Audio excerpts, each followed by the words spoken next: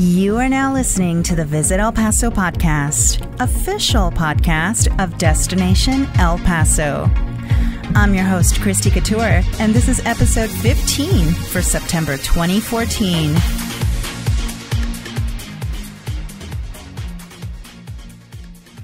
Welcome back to our podcast. In this episode, we'll interview Nahum Avila, an El Paso entrepreneur and founder of the Sun City Craft Beer Festival, which is happening on October 4th. I'll also give you Visit El Paso's top event recommendations for September and finish off with a little bit of local music from the Black Coats, whom you can check out live on the 20th of September at Monarch 204 East Rio Grande. A lot happened in August: the Plaza Classic Film Festival, the Sun City Music Festival, Fiesta de las Flores, the St. Nicholas Greek Festival, and so much more. We talked about all of these events in the last episode of the Visit El Paso podcast, and that's the goal of this show, to tell you what El Paso has to offer and how you can experience some real adventure in our awesome city. Make sure to subscribe to our show on SoundCloud, iTunes, or Stitcher Radio. So moving along to this month's interviewee, we wanted to make sure that you have all the 411 on the upcoming Craft Beer Festival. And so we got a chance to sit down with Nahum Avila, who's been quite the busy bee lately. He just recently announced a new coffee shop concept he's starting in the fall called the Coffee Box, and he's been all over town promoting the Sun City Craft Beer Festival. Hi, my name is Nahum Avila, and I am the organizer for the Sun City Craft Beer Festival. Sounds good. Thank you for interviewing with us. Thank you for having me here. So this is now going to be the second year of the Sun City Craft Beer Festival. Now, the reason that you started the beer festival to begin with is because at some point I'm sure you saw that the craft beer culture here in El Paso was kind of picking up speed. Correct. Craft beer culture, it's growing pretty quickly here in El Paso. People are expanding their knowledge on beer, and they're willing to try different styles and different flavors. They're not just sticking with the regular beer that they used to drink. And I think it's great. It gives people more options, and people are enjoying a little bit more a cold one when they're drinking. What do you have planned at this year's festival? We expanded the layout, first of all. We're taking over downtown now. We're taking out about 6 streets now. One of the biggest things we're bringing is a gigantic inflatable tunnel, which will cover a whole street, side to side. It will provide shaded areas for all the people tasting their beers. Also, it's actually right now on display the biggest craft beer refrigerator of the world. We introduced it this past weekend. Right now it's displaying at Sunland Park. It's 12 feet high, 8 by 8 length and long, and it's showcasing all the craft beers that'll be available at the festival. We're also we're expanding now from 1 stage to 2 stages. People love dancing and listening to music. Even though it's not a music festival, people really like the idea of enjoying music while they're tasting their beers. So we're introducing another stage where we're gonna bring 8 bands to play during the whole festival. We're also I'm stoked to see all these breweries now wanting to come to El Paso to showcase their product. We're going to have a little bit over 50 breweries coming downtown and providing all their beers for El Paso to taste. Oh, that's great. You have a lot planned this year. Yeah. Like I said, we were really surprised how well people reacted last year. And, I mean, this festival is for El Paso, and what better than expanding something that El Paso likes. Do you have a little bit of a preview of which bands we can expect at the festival this year? We haven't announced them yet, but there are local bands. There are also a couple of bands coming from Austin. They heard about the festival. They're really excited to also expand their fans, so they're making a trip here to El Paso to introduce themselves and to present their music too. cool. And how can people get involved with the festival? You know, can they volunteer? You know, maybe can you tell me a little bit more about that home brewing competition? Sure. Well, we're doing the second official competition, second year for home brewing here in El Paso. People can enter their home brews up to 11 categories, and they can enter it up to, I believe they still have like a month to enter their home brewing.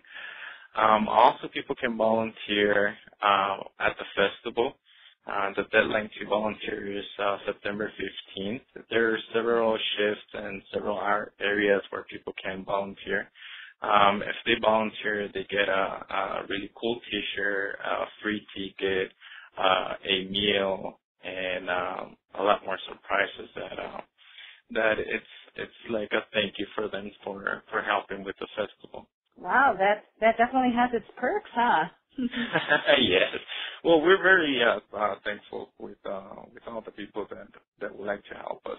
And it's great to be thankful, you know, especially when it comes to the price of tickets. Now, the thing about the Craft Beer Festival is that you've always made it very affordable.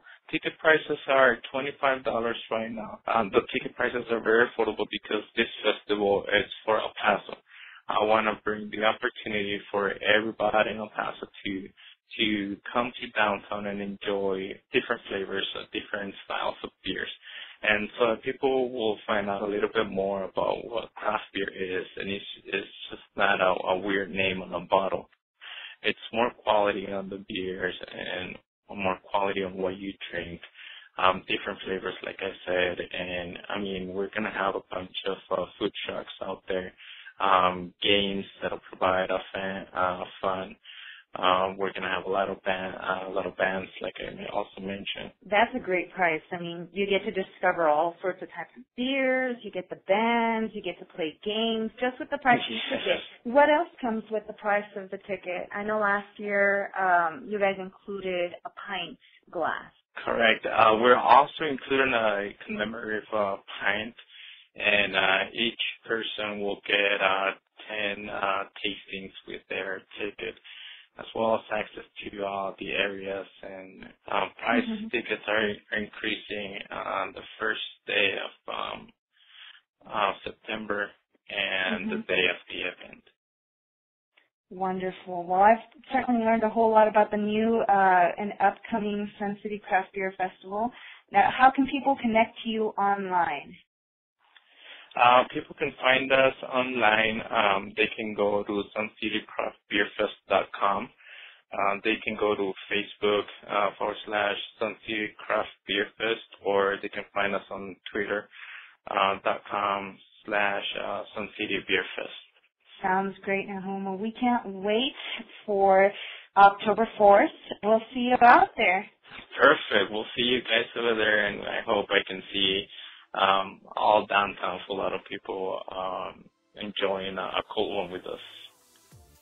Make sure to follow and like the Sun City Craft Beer Festival on social media for updates, and clear your calendars for October 4th. We're looking forward to seeing a bigger, better beer fest in 2014 and hope you'll come check it out. There's also hotel specials, so make sure to head over to suncitycraftbeerfest.com. It's All Good is an El Paso state of mind. It's the true pulse of this community, and it's El Pasoans taking an active role in social media to encourage positive conversation about the Sun City. Here's a way for you to get involved and help share digital goodwill about El Paso. Join the El Paso It's All Good movement by signing up at itsallgoodep.com with your Twitter, Facebook, or LinkedIn accounts, and help spread digital goodwill about the Sun City. After that, simply post content using hashtag #It'sAllGoodEP, and you could be entered to win monthly prizes. Remember, the El Paso It's All Good movement isn't just about social media. It's also a state of mind, a message about all positive things that we can get excited about in our community. It's a great way to say, I love where I live. Do you have a business? Get your employees involved. We can come to your corporate meetings, get your team signed up, and hand out free It's All Good EP swag. Just let us know. Call us at 915-534-0600 or email us at socialmedia@destinationelpaso.com. The It's All Good EP movement has really taken off since it first started over a year ago. Just in August, our digital ambassadors have been spreading the good news, such as Forbes showcasing El Paso as a smart city that can teach marketers about marketing. UTEP was ranked as one of the 14 best universities according to Washington Monthly, and that El Paso's outstanding outdoor scene made the cover of Dirt Rag magazine. You can check out itsallgoodep.com to sign up to become a digital ambassador and to see more stories like this. Are you a fan of sports, both national and local? Well, be sure to tune in Sundays at riosradio.com live at 5 for your weekly dose of sports talk with the guys. Or catch the replay on iTunes and Stitcher by searching Rio Sports. And you can catch all of this only on Rios Radio, El Paso's newest source for music, sports, news, and entertainment.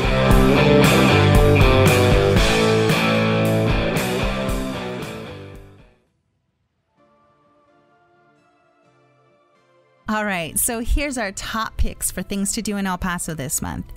In between these events, there's hundreds more, and you can go online to visitelpaso.com or elpasolive.com to set up a custom itinerary.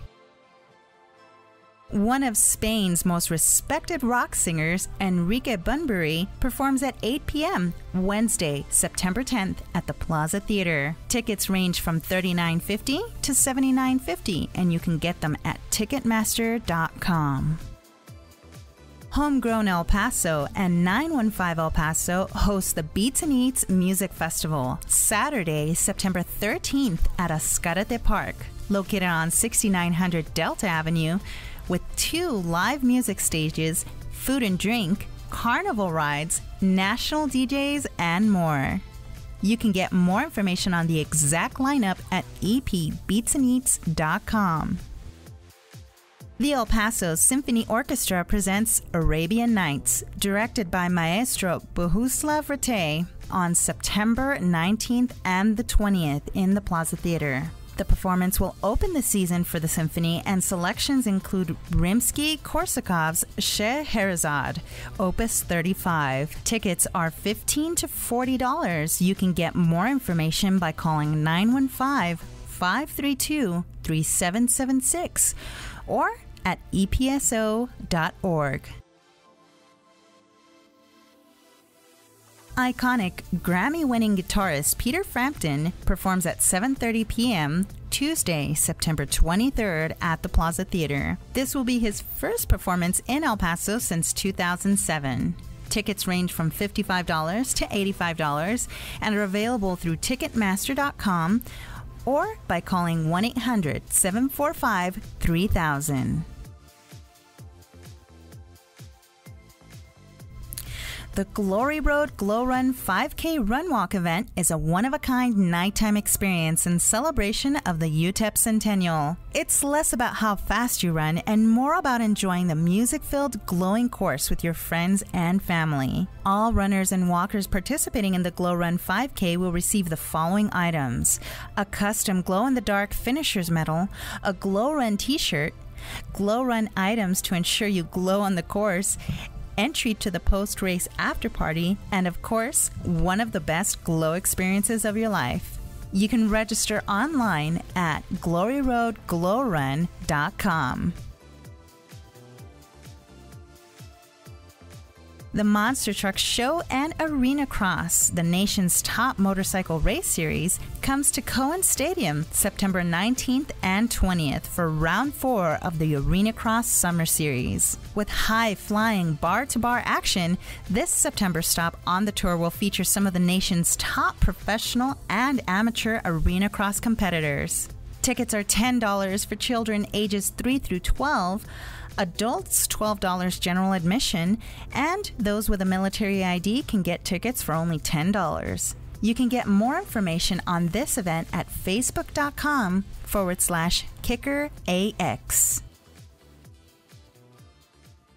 History, legends, and lore come to life in downtown El Paso. The Ghosts 915 Paranormal Research Center at 108 East San Antonio is a paranormal museum, art gallery, and historic landmark inside the former Wigwam Saloon and Theater, home of the Paso del Norte Paranormal Society, a nonprofit organization. We offer history and ghost tours, workshops, and come see our haunted collection. This September, we will introduce the Haunted Brothel Tour. Experience for yourself the shadows of the Old West and witness El Paso's sordid haunted past. Become the ghost hunter and investigate buildings with the only TAPS family affiliate in the Southwest. That's the Ghost 915 Paranormal Research Center in downtown El Paso. For more information, call 915-274-9531 or visit our website at ghosts915.com. Make sure to subscribe to our podcast on SoundCloud, Stitcher Radio, iTunes, and even YouTube.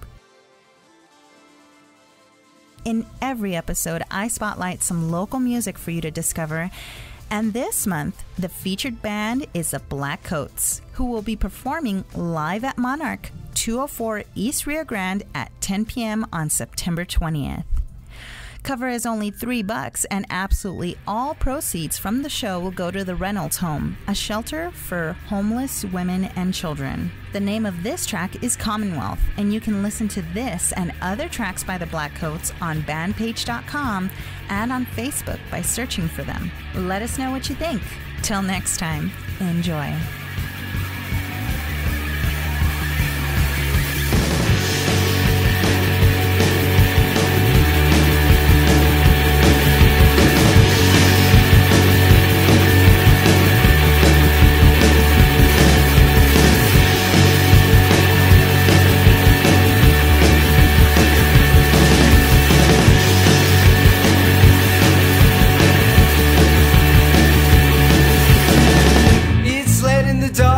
Barking, your lights blinking, my watch says it's 4. I thought I told